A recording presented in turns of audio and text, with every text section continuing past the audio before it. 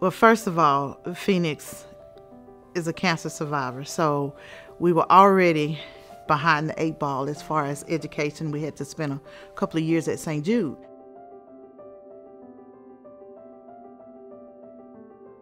And the difference between where Phoenix is today and where he was when he came to Easter Seals, it's like daylight and darkness.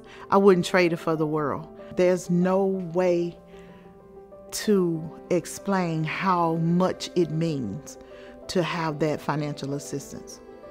When we receive the scholarship, it just helps us in every area of our life, not just tuition, but in every single area of our life. But we don't know what's going to come up.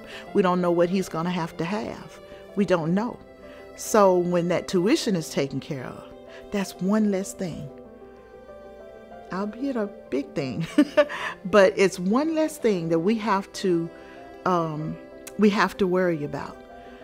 And I promise you, it allows us to sleep a little bit sounder at night.